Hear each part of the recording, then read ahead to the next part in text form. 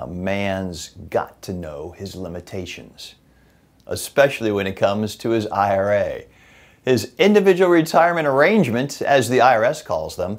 The rest of us just call them individual retirement accounts, or IRAs. We're breaking down the breaking news. What are the IRA contribution limits for 2024?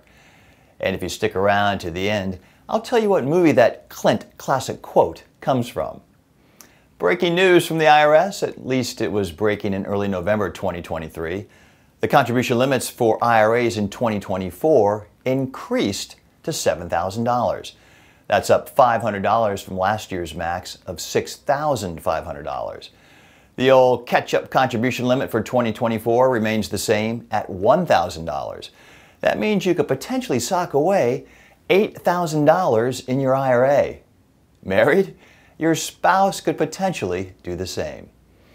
You qualify for the catch-up if you're 50 years old or older, and you can turn 50 any time during the tax year.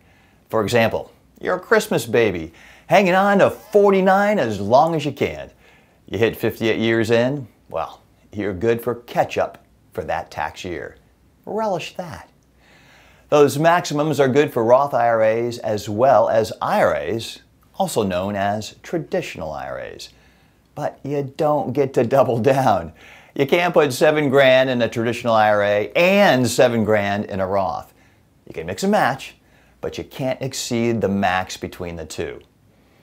These IRA limits are separate from any workplace retirement account you have.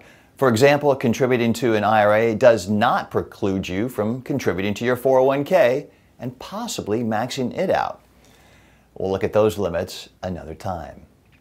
Oh yeah, that Clint classic quote, that comes from the 1973 movie Magnum Force.